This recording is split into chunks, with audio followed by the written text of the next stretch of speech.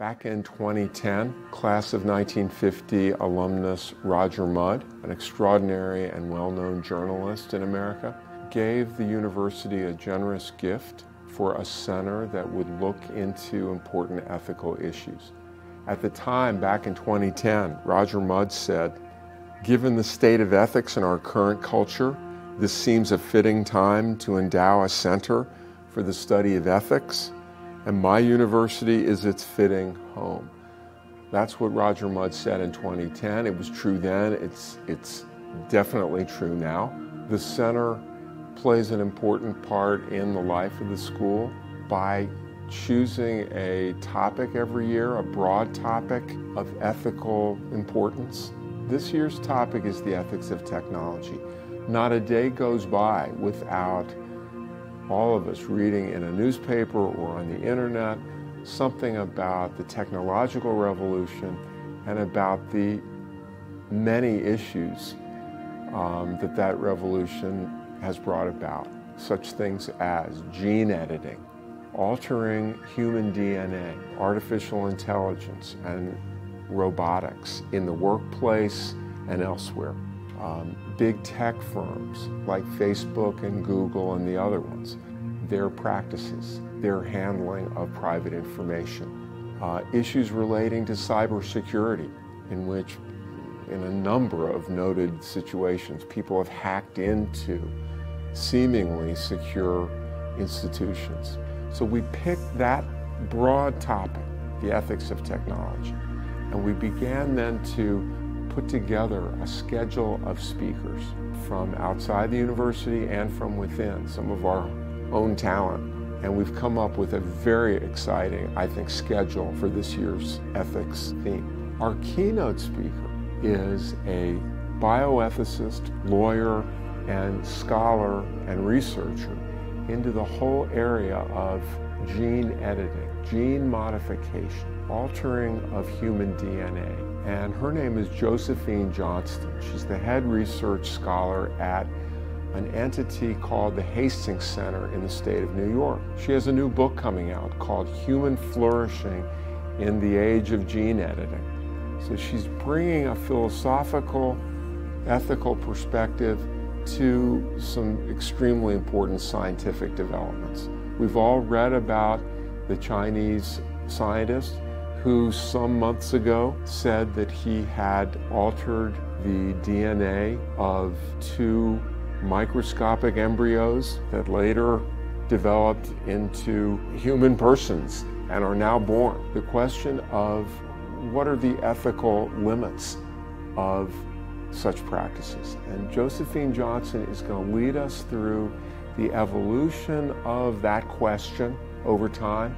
And then she's going to pick a specific application connected to gene editing. She's going to look at the good parent in our culture today. Does the good parent alter the genetic makeup of its children? Does the good parent look into all of this? Does the good parent do anything to make use of technologies? How should we think about this? What ethical values should be part of the culture's consideration of this topic? We're very excited about that as the kickoff speaker for this year's series.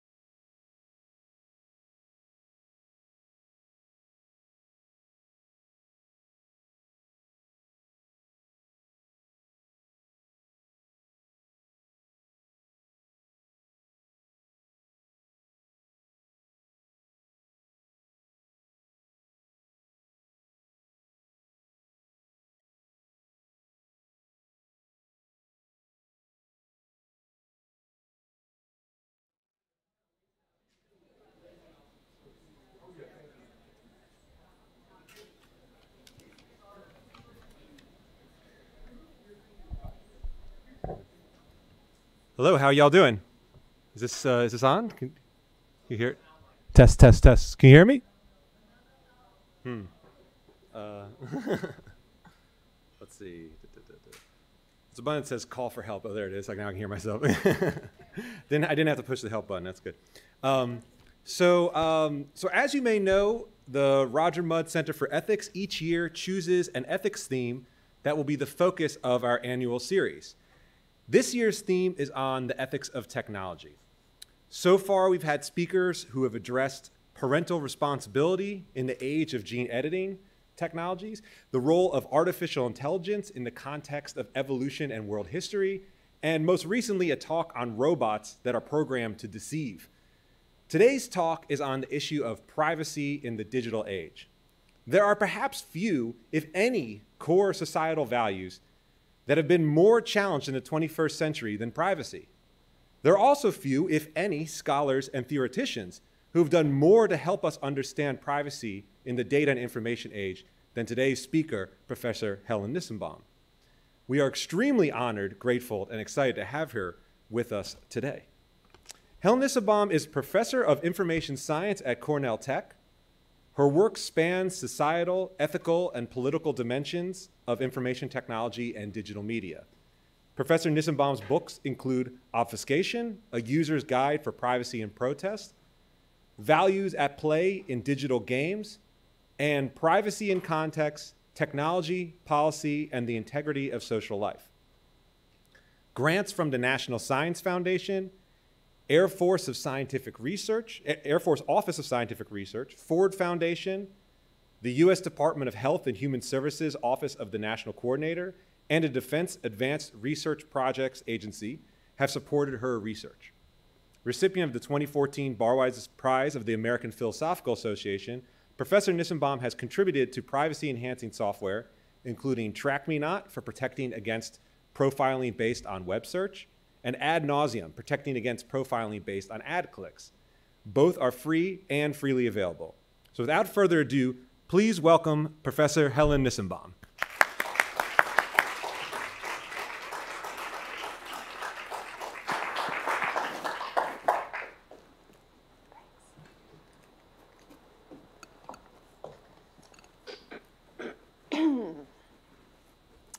Thank you very much, Jeremy. I also want to say how, firstly, delightful I am to be here. Thanks for inviting me. And also, it's actually wonderful to learn about Jeremy's work, because sometimes, having worked on privacy for so many years, I'm like, when we need to see the next generation of privacy scholars and advocates, and you're very lucky that you have Jeremy here doing that and teaching you about privacy. All right, so I have a fair bit that I'm going to try and go through, and a little uncertain of the timing. So here's the overview of the talk. Part one, it's a simple overview. Part one, the regulatory dodge. I'm going to describe it, and hopefully you'll be shocked and amazed by it. Part two, I'll discuss my theory of privacy as contextual integrity. And then in a brief conclusion, I'll juxtapose those two things together. Now, the way I'll go through the presentation is there'll be some high-level claims, and then at times I'm going to dive into the weeds, and hopefully you'll follow along both of them. But I want to be the points that I want to be sure that you'll grasp. I'll try and emphasize those so that you would be able to see the arguments that I'm trying to make.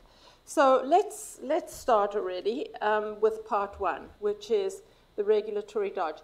And I want to say that this is a term that I've used.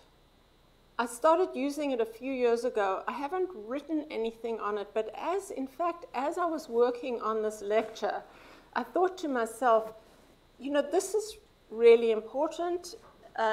Not that, oh, this is really important work, but rather what's going on with technology and what I've called the regulatory dodge is really important, and people, in my view, are not paying attention. There are some who are paying attention.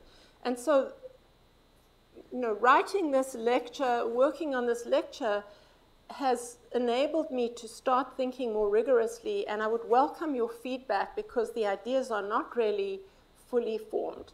So here goes. What do we mean? What are the origins of okay, so let's start. The origins of privacy regulation in the information, data, or digital age. Some people will argue that privacy just emerged in 1895 with Warren and Brandeis' lecture on the right to privacy. I don't think so. As long as people live together, privacy, as I understand it, has always been a value.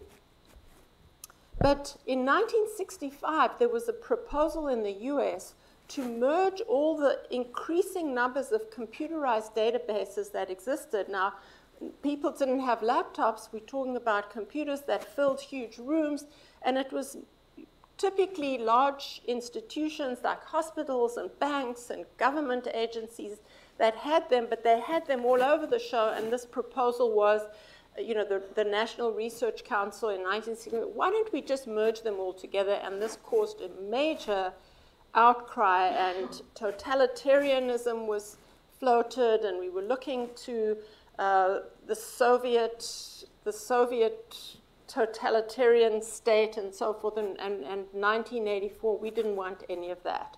So the Secretary of Health, Education, and Welfare created a committee that was going to look at computerized systems, just generally, information. Nobody used the terms digital, but it was computerized information systems. And in 1973, so they started working in 1972, Alan Weston, whom some of you may have heard about, one of the very early great scholars of privacy, I think he was part of this committee, and they came up with this Code of Fair Information Practices, which is affectionately abbreviated to FIPS, and I might use that term, FIPS. And basically, here's like the original version, but there are numerous versions. And one thing you keep in mind is that even if you fast forward to the GDPR, which is the EU's brand new privacy regulation, FIPS is fundamental. It's the skeleton of that. So the main ideas are that there shouldn't be secret databases. People should know what about them is in the databases and how the data or information is being. By the way, I use data and information without any distinction. There are people who carefully think there's a hierarchy and so forth. I don't buy that, so I'll just use those terms interchangeably. There has to be a purpose for the collection of the data, that there's a purpose that has to be specified, and the use of that data has to be limited by that purpose. So you can't collect for one purpose and then just go ahead and use it for some other purpose. People have a right to correct and amend the data that institutions hold about them, and institutions have an obligation to keep the systems secure and reliable. So those are the basic ideas. And in 1974, there was a Privacy Act passed. Tragically, some of us think that applied only to government agencies, but not to anybody else. Now, underneath this Code of Fair Information Practices, and what's interesting is that although it was labeled as a privacy, as articulating rights to privacy, the code was for fair information practices, because the idea was that the party that's gathering the data has greater power than those who are the data subjects. And so the terms that this committee used was leveling the playing field. And they held fast to the idea of privacy as a right to control information about ourselves. And that is probably the dominant way that people think about privacy today. I think that that's a problem, and when I talk about contextual integrity, I'll explain. And now, because it was the Privacy Act of 1974 was limited only to government, what are we experiencing today when you go online, when you use an app, when you use a device, when you go anywhere, is a privacy policy. And this approach is called notice and choice. And the idea, and the FTC, the Federal Trade Commission, for the most part, manages this whole process. The idea is that we kind of follow the fair information practice principles. We tell people, if you look at how many people have ever read a privacy policy, all the way through, all the way through.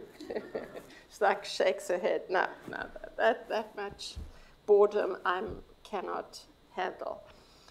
So anyway, it tries to, first of all, tell you that the data is being collected, what it is, what they're doing with it, and so forth. If you look at the privacy policies, at this point, there's kind of a boilerplate structure, and here is, this is quite an old one. I'm sure by now it's much older, and I don't know why I'm always showing shoes as an example, but so be it. Here was Google's privacy and terms of service, and the thing that I magnified is we change this privacy policy from time to time. We will not reduce your rights under this policy without your explicit consent. We always indicate the date and, check back often. So those of you who haven't read a privacy policy through, you should actually read numerous privacy policies because they keep changing and you have an obligation. So what is the trouble with notice and consent? And I'm going to be brief because there's a lot of work that's out there, really good work that's out there that actually has challenged whether this is working at all. I mean, remember that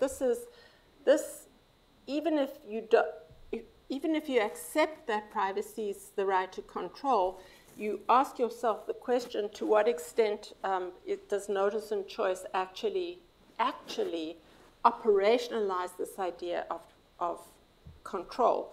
So first of all, if you remember what the Google terms of service says, we grant you this right.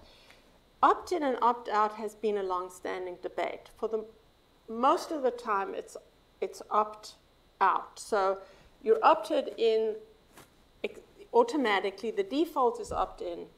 And the statistics are very clear that people will generally not opt out, and also it's a hassle, and also. So that is an issue around which there's a lot of disagreement. GDPR tries to change it.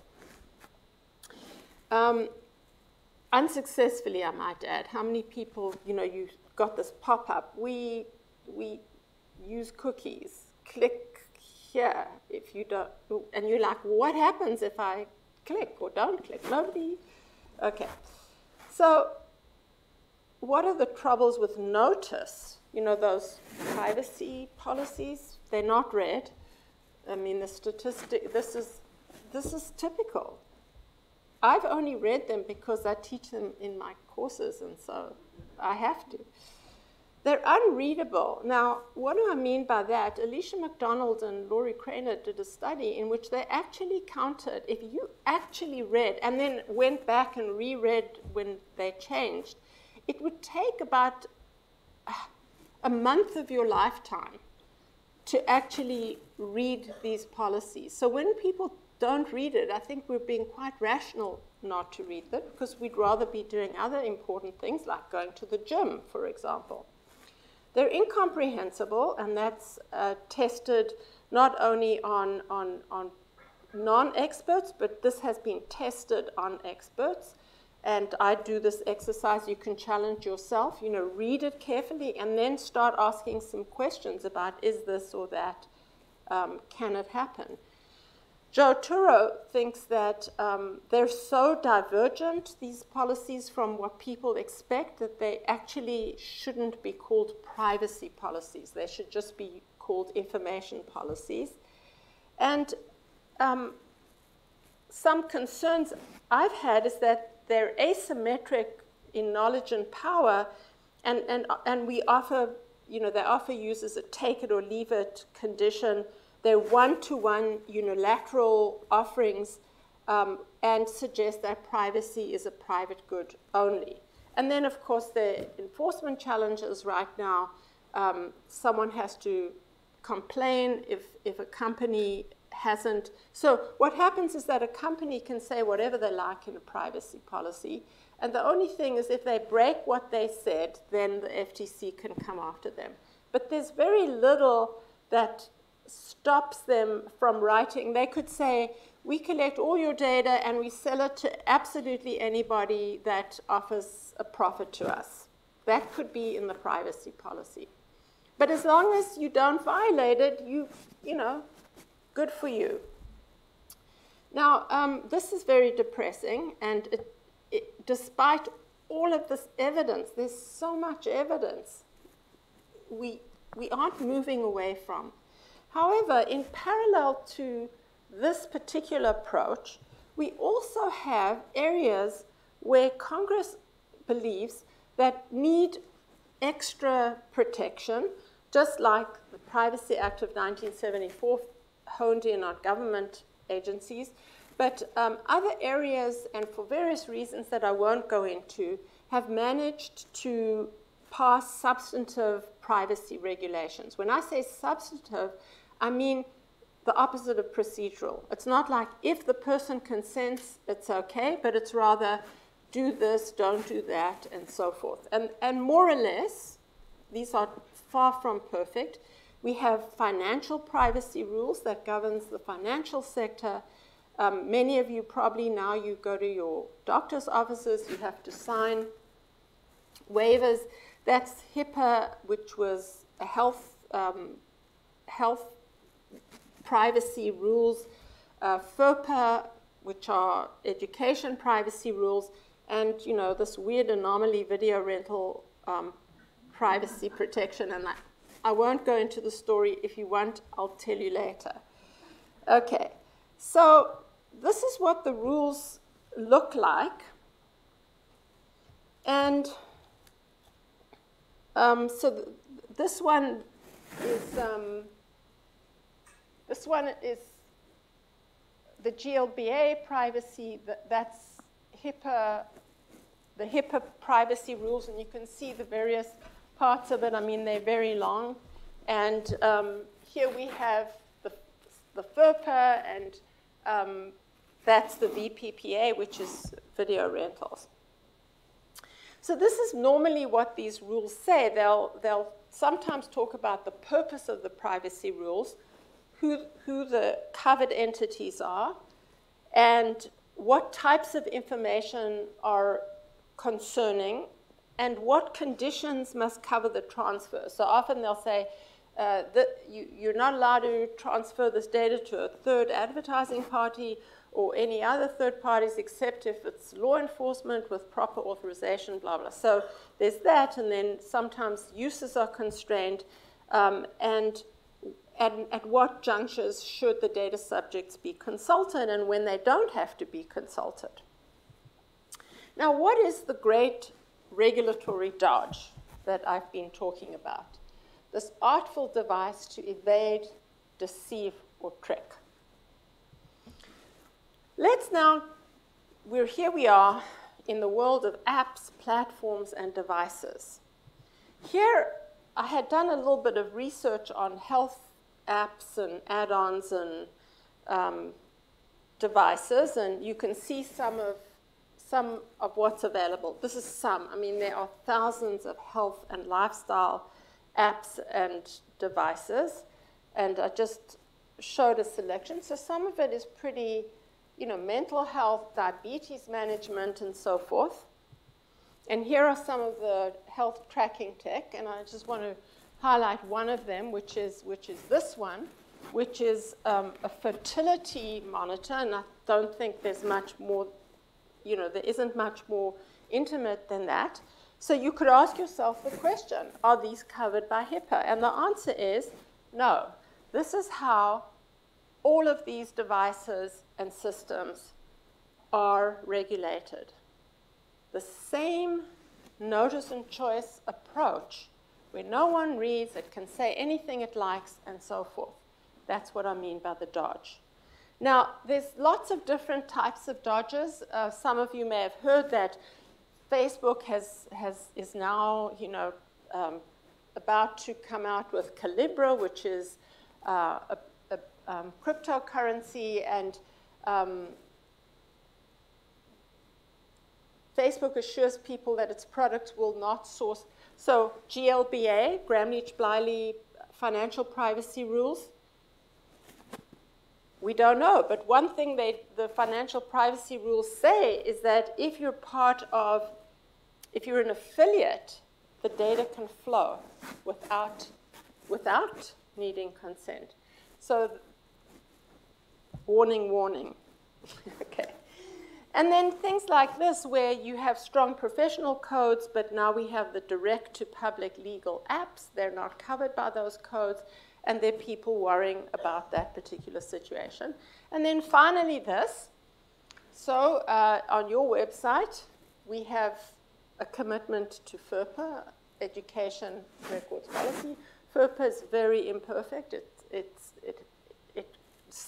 badly needs updating. It only applies to institutions that accept government help and so on. But the idea is that there are important regulations to protect students. Now we have this family of MOOCs, or virtual learning environments, which is a large family. Here also are some of just a few, like a small handful of the MOOCs that you can utilize. Here is Coursera's, and I'm going to just focus a little bit on Coursera. From courses to degrees, the 100% online learning from the world's best universities, and so on. And here is what Daphne Kohler had said about Coursera. This is supposed to make you happy and impressed. I'm going to let you read it.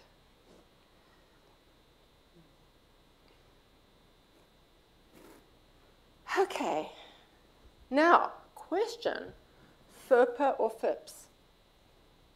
This is education, works with universities, nice happy pictures of students. See? Education, top universities. Answer, here it is. The privacy policy, and like almost, I haven't seen one recently that doesn't say about changes. We review, we change, we'll notify you how. We'll post the notice on our site. Check back, because things could have changed. So that's the regulatory dodge. We have regulation for sectors, but many of the online providers or mobile providers are offering services where they present themselves not as subject to those particular regulations, and that's what I've called the dodge. Part 2 is now privacy is contextual. So just hold that thought, and I want to talk a little bit about the theory of privacy as contextual integrity, which I have a book and lots of papers where I'm trying to develop it and apply it. It continues to be a work in progress. It was stimulated by these families of technologies, and I keep adding to the list. It wasn't as a philosopher trying to understand the concept of privacy, but it's trying to understand all of these technologies that have been emerging, as Jeremy had mentioned, raise this concern about privacy. People freak out, they protest. And the question I was interested in is, what is it about what these technologies are doing that causes people to respond in this particular way? And that's how I developed the theory of contextual integrity, which is the way I'm going to go through it with you is by detailing the 4 key ideas of this theory. And when I go through these ideas, one of the ways that I'll reveal them to you is by distinguishing each of the ideas respectively from some of the more commonly expressed theories of privacy. So the first of these is that privacy or contextual integrity is about appropriate flow of information. And this is important because particularly in the computer science community, you would hear computer scientists talk about, oh, the leaking of data. You give up your privacy for some utility.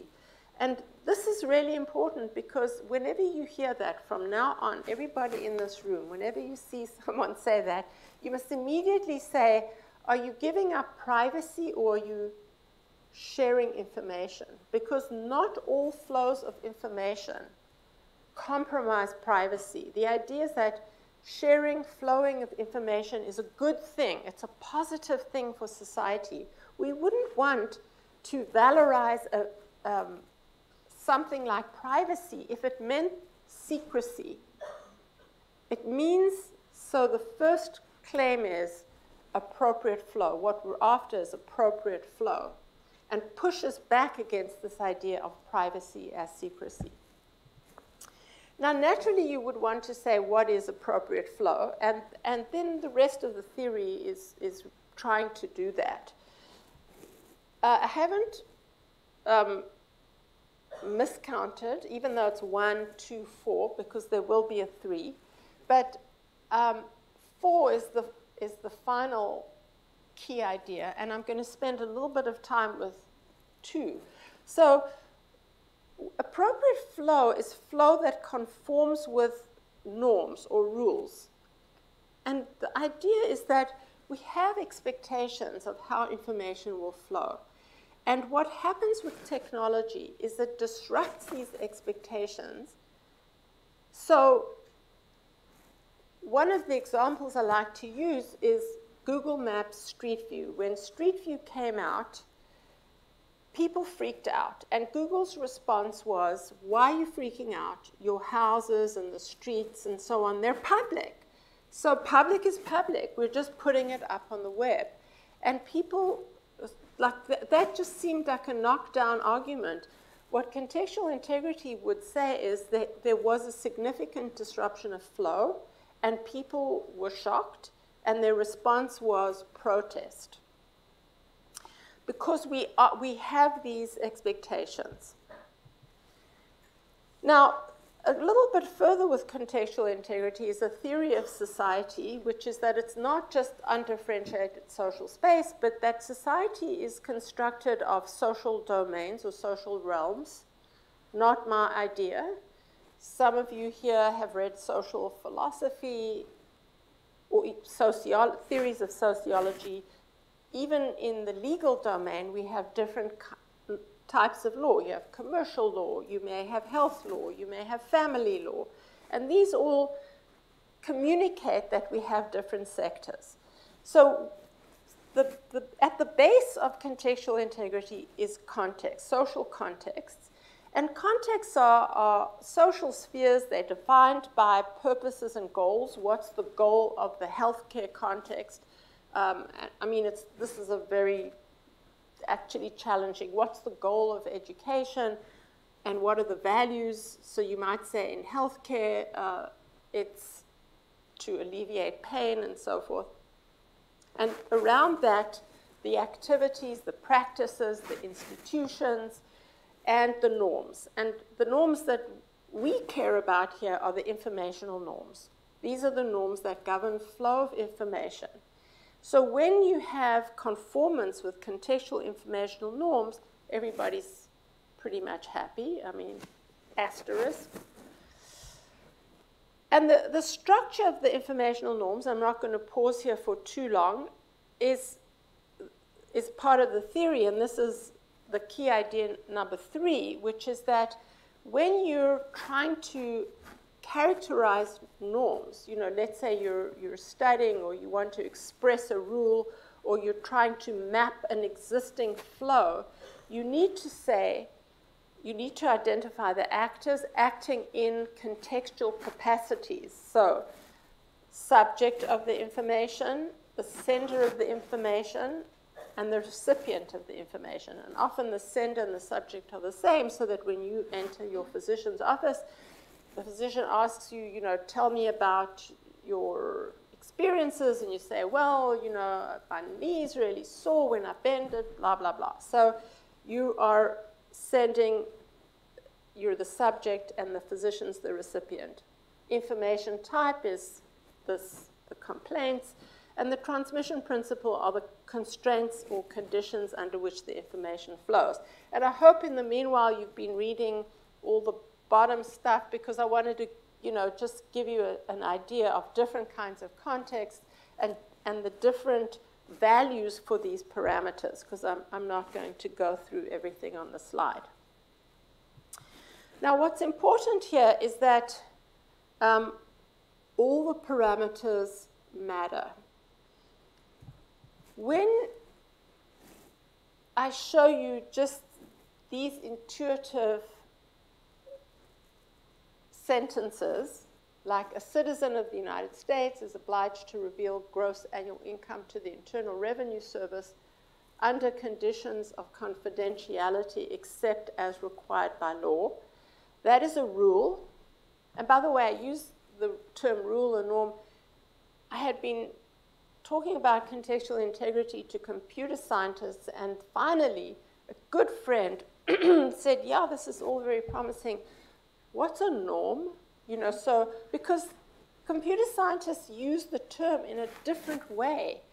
So, I mean, just for those of you who enjoy multidisciplinary activities, sometimes the language can be a barrier. So anyway, rule, but there needn't be rules that are embedded in law. So if you know, here parents should monitor their K through 12 children's academic performance with or without the child's consent.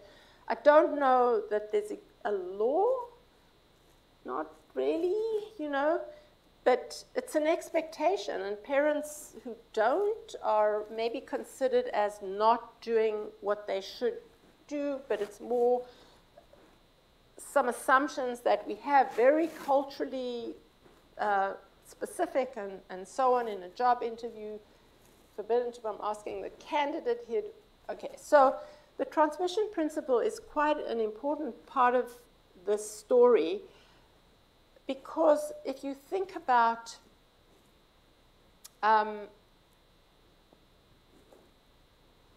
say police entering a house, we require that they have a warrant. So law enforcement cannot go and just collect any information they want. They need to have a warrant. So this idea that there's a constraint on how the information flows is quite important, though it has been very confusing to people. I'm not sure whether it will be material to where we're going, but I just wanted to spotlight that. So now back to where we were with the second key idea. We have that practices, information practices, must conform with these contextual informational norms. Now, pay attention to the fact that this is purely descriptive. I'm talking about the norms or expectations that people happen to have. And so the first step of the way is to say that we expect information to flow a certain way. When Google Maps Street View says public is public, and you in your heart know there's a huge difference between somebody walking by your house and seeing you, and that picture being posted on the web. And one of those differences is in the first case, there's reciprocity.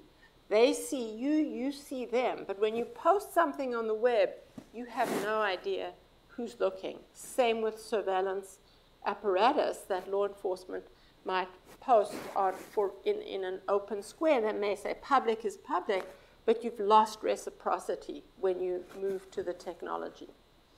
So here is a huge distinguisher from the fair information practice principles, because we're rejecting the idea of a procedural approach.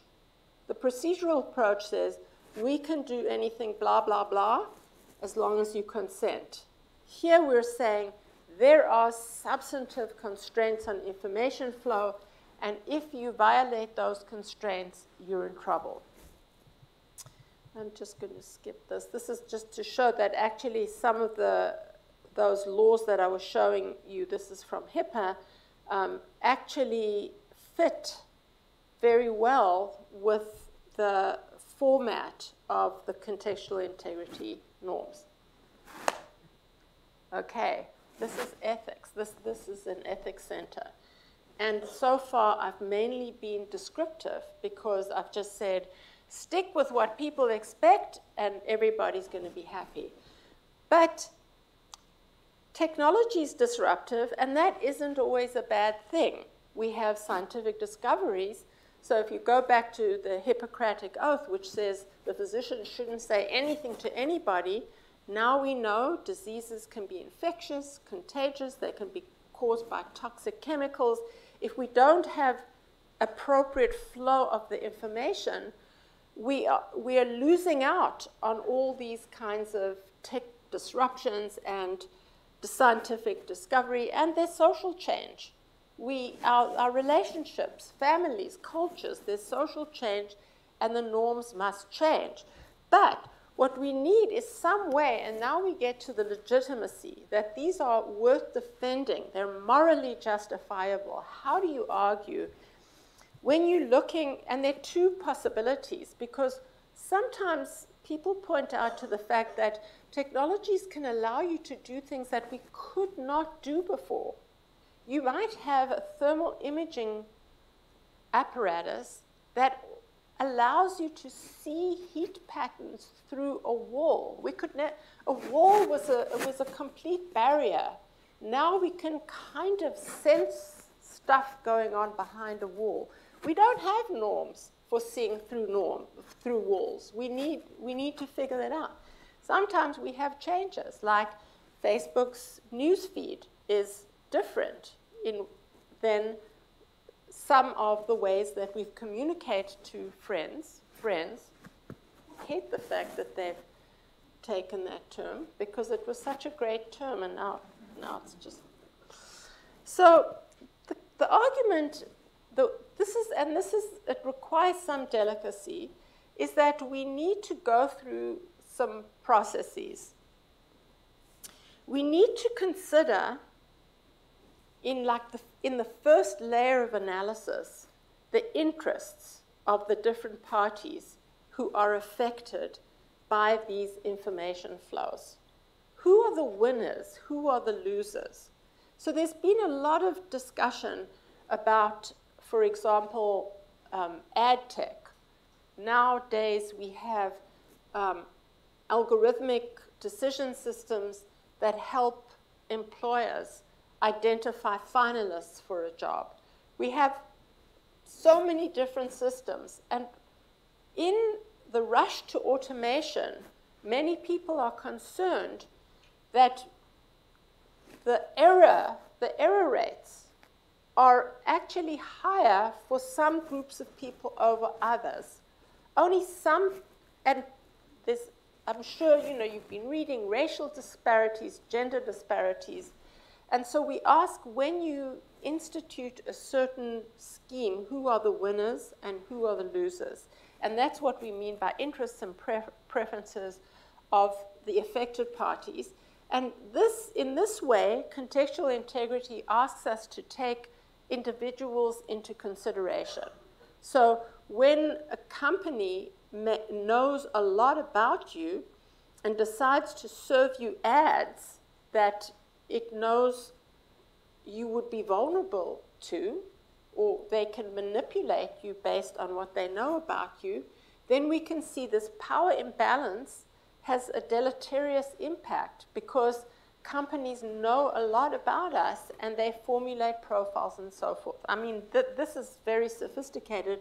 It can be even things like, I mean, many of you may have read about data breaches because it's cheap to store data, and companies never want to throw data out. But what happens is that it's very hard to secure the data, and there are breaches constantly.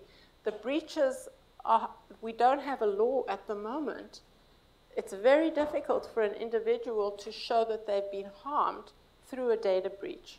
And so at the moment, the parties who are bearing the greatest burden are the individuals. So it's just that kind of analysis. Interests and preferences, this is not uncommon in the policy domain to do this kind of interest-based analysis.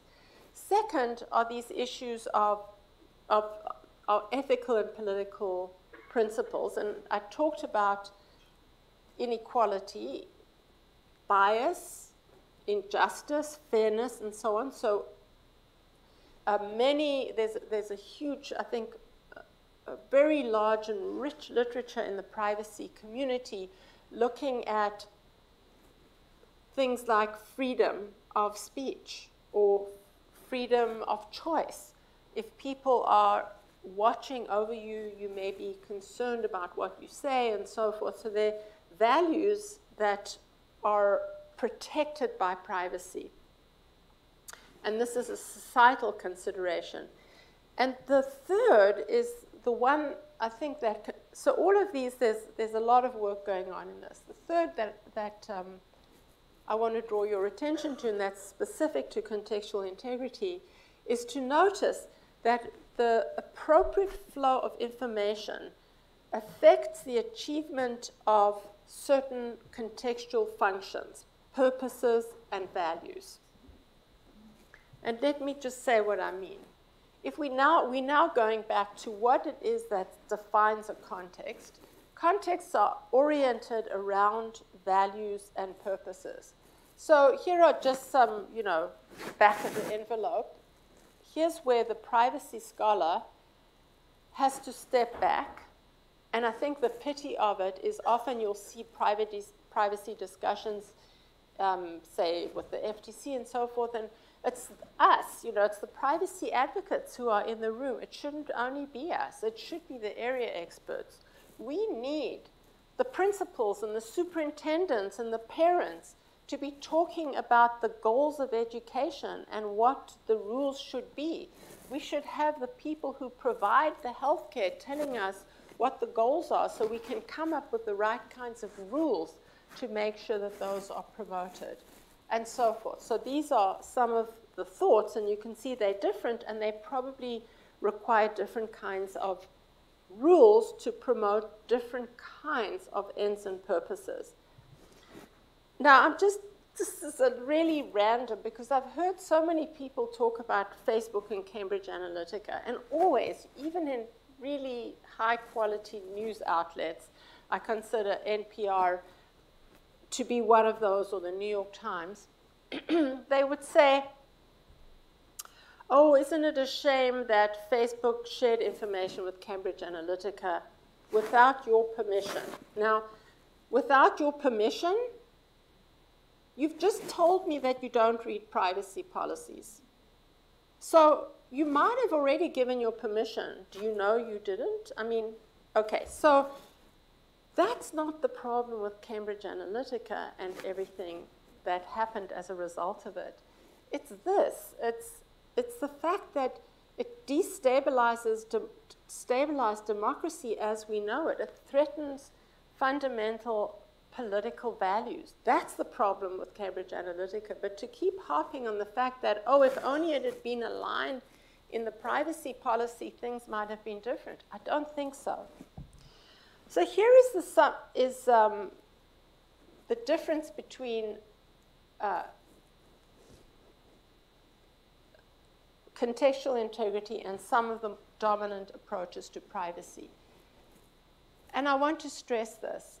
First of all, privacy isn't always contrary to other values. Good rules are balanced rules and promote multiple values. That's what it is to be appropriate. They're not always contrary to societal values in particular, and they're not always promoting the interests of the data subject. The way many people think about privacy at the moment is very much as an individual good, and you always have to battle against those who say society needs to also be taken into consideration, so we're going to damp down the right to privacy.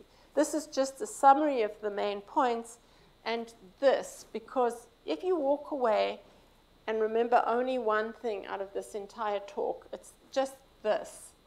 This will stand you in good stead. So we reach the conclusion, and it's just, I'm nearly at the end, because this is the tough part. How do we see this regulatory dodge?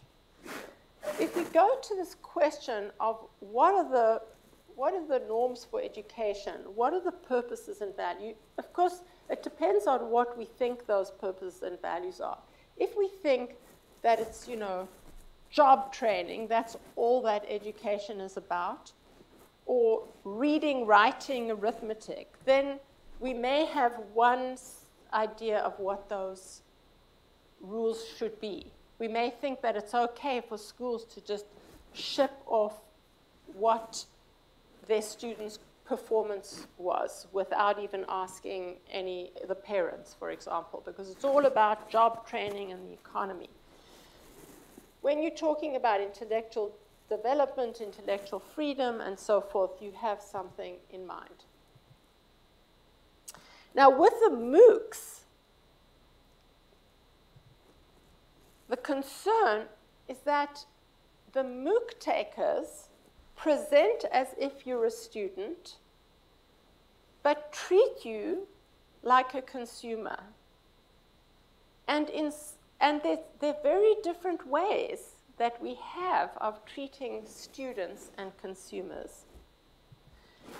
And here are just some of the things that come to mind, and again, I'm going to be finishing in a couple of minutes. So I want to remind you the relationship we have with some of the commercial websites that are run by Notice and Choice, and some of the issues with it, and what we would like.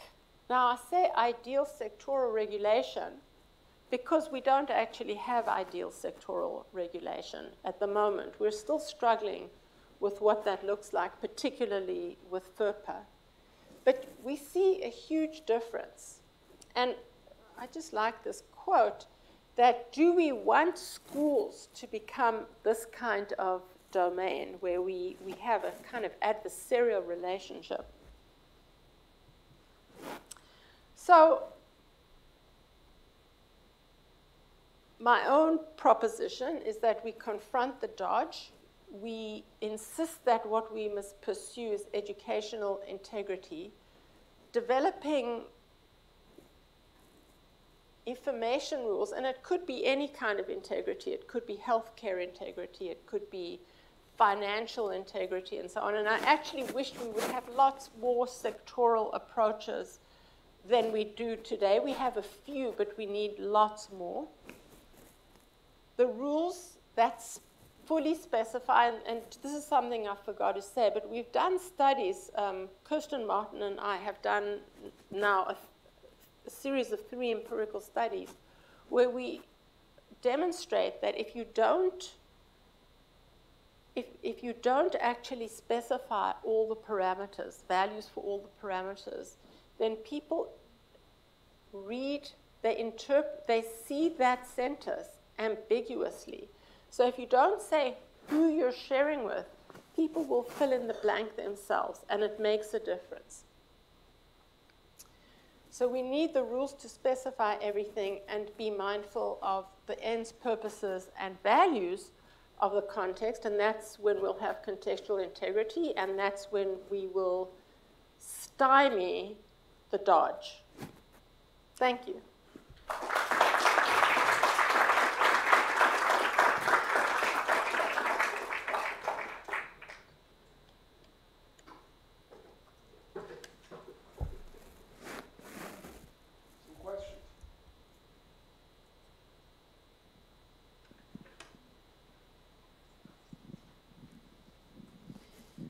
Thank you so much for the talk.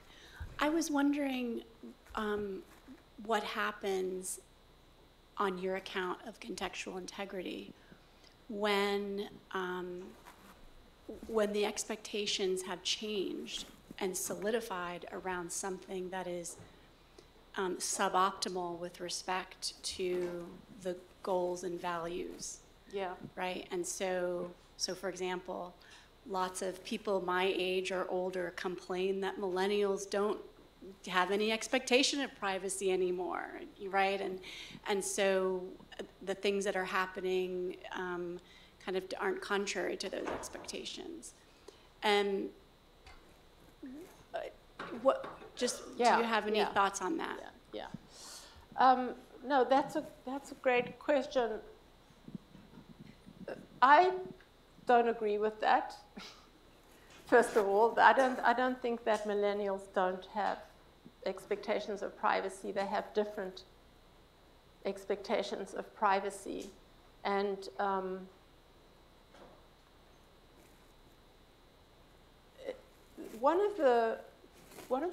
and this is why you need the normative and also the descriptive, if you will, part of the theory, because you can have norms that are entrenched, mistakenly entrenched in a society.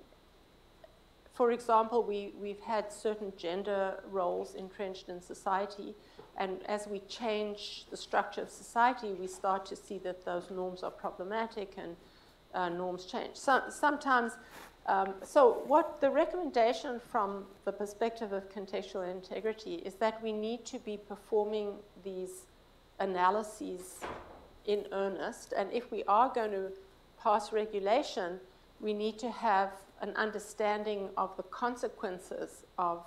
So I would argue that a lot of what we see, because there's this thing called the privacy paradox, where the claim is that people will say, yeah, we love privacy, but then they'll do all sorts of things that suggest the opposite.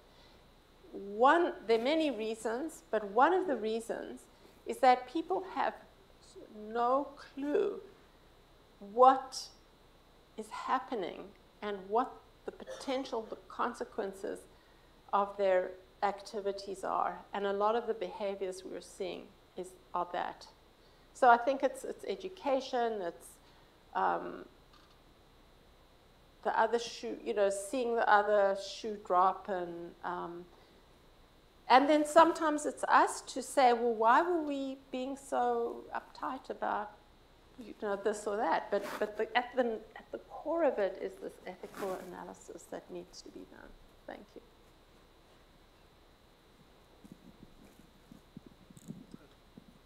So I have two questions that have nothing to do with each other. But the first is GDPR. Is it a good thing, and will the U.S. ever adopt it? I hear Canada may. So that's one. And the other is, in my opinion, there's a lot of confusion in the public about security versus privacy. And security versus privacy. Oh, mm-hmm. That they're really, it's a relationship that goes hand in hand. And you can have too much security, which reduces privacy, but you cannot have privacy without security, at least in the information systems world. So I'm just curious about your thoughts on that and whether that's accurate. The second point about security and privacy, I agree. And often, especially in the early computer literature,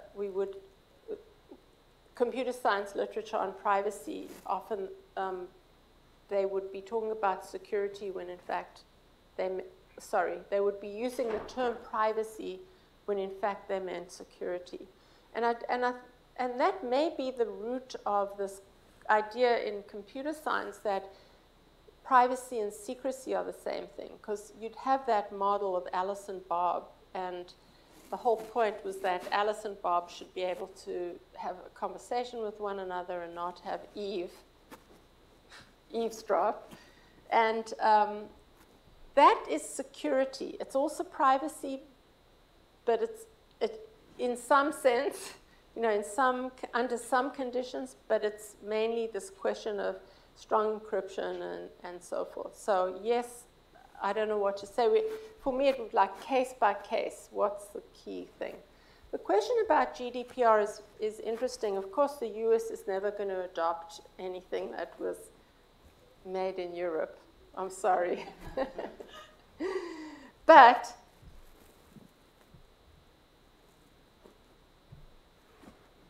I like the US sectoral approach if it were done right. The GDPR still has, as I had mentioned, the skeleton of the fair information practice principle inside of it. And the fundamental issue I have with it, with FIPS, is that it says you need to specify, look, there are lots of parts of it, but the core problem is that it says you need to specify the purposes for the collection, and then the use has to be consistent with the purpose specification. But it doesn't say what are the legitimate purposes. And so you can have a company that just says this, we're doing this, we want to make a profit. That's our purpose. And we're never going to use the data in any other way except to promote the purpose. So I have a problem with FIPS. That's my main problem with FIPS. And then, of course, as long as the person says yes and none of us read the policies, that's the story. But GDPR does try to do something. It tries to talk about legitimate purposes. And so it does try to limit the purposes according to something. Now, I've tried to, go to these GDPR, commissioners and so on. I say, what would be a legitimate purpose? Contextually appropriate. I say, if you're a bank, then this is the legitimate purpose, and we specify it according to the context. So that's my hope. My hope is speak to enough people, GDPR, and then we're talking sectoral, because then each of the entities that are being regulated, the data processors, will need to live by certain rules depending on what context they're operating in. So that's my happy dream.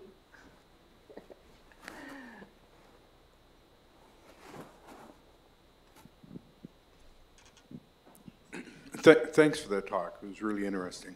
I'm wondering about consent. And so a lot of your argument against the sort of consent model was based on these statements, which nobody reads and couldn't understand if they did. But there are a lot of other ways to approach consent, right? Mm-hmm. So in a healthcare context, when you consent to a medical procedure, yeah. It's thoroughly explained and you have to sign. And so maybe I got the wrong impression, but do you want to throw consent out the door altogether, or is there a place for it?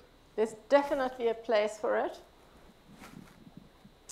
And in one of the articles that I wrote a few years ago, I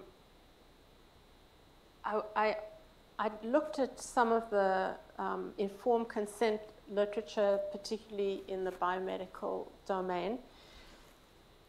And what I realized is, there are two things. First of all, just in the structure of contextual integrity, consent is one of the transmission principles.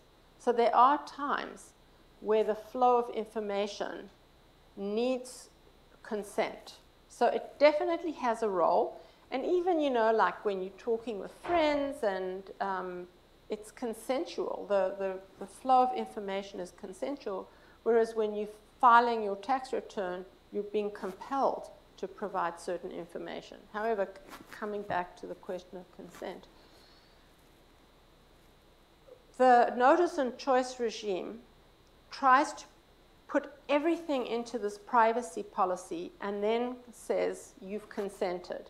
When you go and you're about to have surgery, let's say you're having heart surgery, I'll bet you that the doctor didn't say to you, I mean, I'm just saying, do you want silicone tubing or rubber tubing? You know, if you were going to consent to everything, they would ask you those questions. And do you want to be operated by someone, he's really good, he doesn't have a medical degree, but he's really great with his hands, you know. So there's a whole set of regulations that society has put in place so that when you're consenting, you can rely on this whole web of confidence that's built. But with information flows, we don't have anything. Once we have those, then I think consent will continue to play an important role. Yeah, great challenge. I think, yeah. Yes, thanks very much for your talk. I have a question about the normative analysis, and in particular, the role of the social and political and cultural values in that analysis, and wondering how your view is going to deal with the fact that different societies, of course, might have quite different political and social and cultural values, and yet a lot of these platforms, of course, are transnational. And so do you have thoughts about, you know, again, cultural relativism versus, objective norms, and have you thought through some of those issues? I mean, so that was often given, and there's a chapter in my book when I'm looking at this exact question. Because some of the antagonists of strong privacy would say privacy is not a human right, because if you look across different cultures, they're vastly different norms. From the point of view of contextual integrity, actually, that observation makes a lot of sense, because if you consider that the norms of flow emerge from social structure, then you would expect the norms to be different. You know, if the healthcare regime is different, you're going to have different, or if family structures are different, maybe you have tribes rather than nuclear families, you would expect to see different flows of information. So in a way, and what I would love, and it hasn't happened except in one tiny case, is that I would love people to study societies to try and actually look at some of the expectations of flow in relation to some of these social structures and see if I'm right, see whether you can reason from them. Now, your other question, which is technology, we wanted to serve all, and I don't know what to say about that, and I actually we're talking about ethics and technology as a large issue.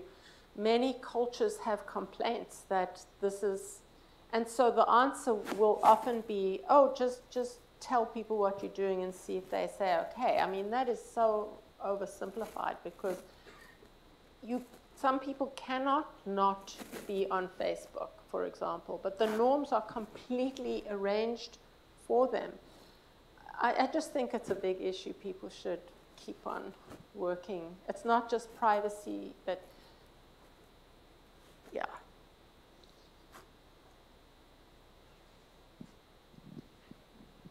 Let's go down. That's okay. It's like So some of your examples, you talk about healthcare, you talk about education. There seems to be a broader purpose for it. It's health, it's a right, or it's education. But when we talk about the commercial aspect, some of the innovation comes from business, and we don't know yet how they're going to, what data they could use to actually give us a good we would like. Yeah.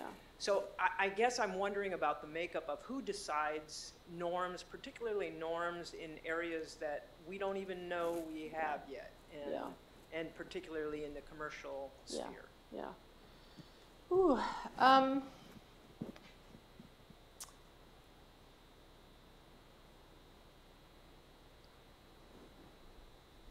So I often don't touch on the commercial sphere just because I don't really know very much about it. Like I assume my colleague, so Kirsten Martin is an ethicist in the George Washington Business School, and we work a lot together, and she's interested in trust. So I want to take that as, if I were going to just launch from a point of ignorance, I would lay things out like trust, and I would say that in the commercial domain, for a healthy relationship, customers have to have trust, and so that some of the information flows, you can't just completely take advantage of people. On the other hand, when you ask about who defines, they're two, first of all, norms exist. You could have Zuckerberg saying, actually I noticed recently that he changed his tune, because years ago he said, Facebook has changed the norm. And the answer is no. Facebook has changed practice. It hasn't changed the norm. It may change the norm, but it hasn't changed the norm. The norm exists. But who gets to design the systems to determine? And the answer is, like, this is the Wild West at the moment. If you just take the online, if you take the web, for example, and lots of people have, and mobile devices, there's data flowing. There are people you've never heard of who are gathering, like data brokers, for example, who are gathering information about us. And it's a free-for-all. The people who are defining the rules are the people who are building the systems, and the people who are the companies, the startups, the venture capitalists. Those are the people who are doing it, and they're doing it in the commercial domain, and they're doing it in all those other domains as well.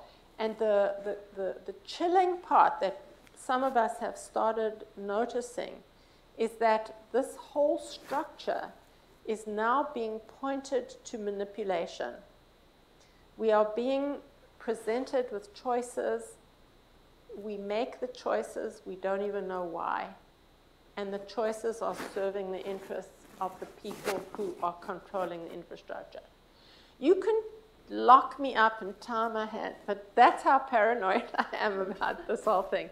Those are the people who are at the moment doing it, and a lot of our regulators and ethicists and parents really don't know how to fight back against that. We need to know more. Our laws don't yet give us transparency into those systems. Maybe that's the first step. Oh, you didn't ask me for solutions, but I'm just giving that to you. Yeah. All right, well, thank you very much. Thanks to Professor Nissenbaum.